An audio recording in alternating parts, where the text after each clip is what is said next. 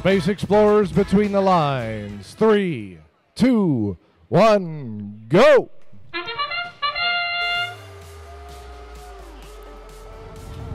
And these robots are moving towards the center of the field, trying to place some of their pieces during the sandstorm period.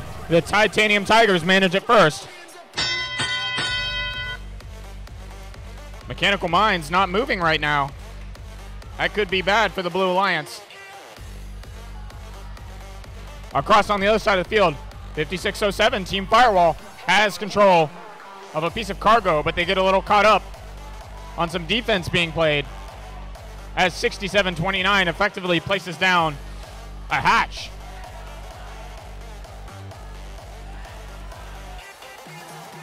Little Chungus doing a good job of placing some pieces of some hatches onto the cargo ship. That's going to increase the amount of points Team Firewall can score for them. But some very good defense being played by 3661, the Robo Wolves. They're really hindering Team Firewall's abilities. And now some counter defense being played by Lil Chungus. That's the Robco bots blocking off the path. But the Mechanical Minds are back in action, and they're playing cargo, but unfortunately now, oh no, 2 blue robots on the red side of the field. Could be very bad. That accumulates penalties. The Mechanical Minds have stopped on the wrong side of the field. That could be very bad for them. And you can see that the Red Alliance has a much higher score with how much time left. T-minus 40 seconds. Red Alliance continuing to score. Team Firewall pushing their advantage,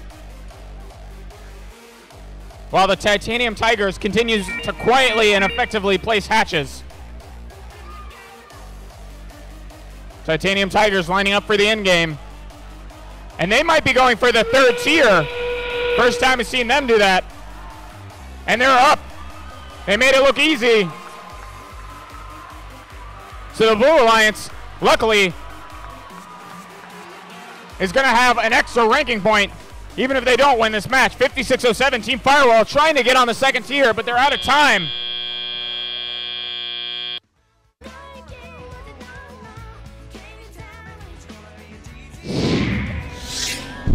Score is here, and it goes to the Red Alliance. This score is not without penalties. 21 penalty points awarded to the Red Alliance.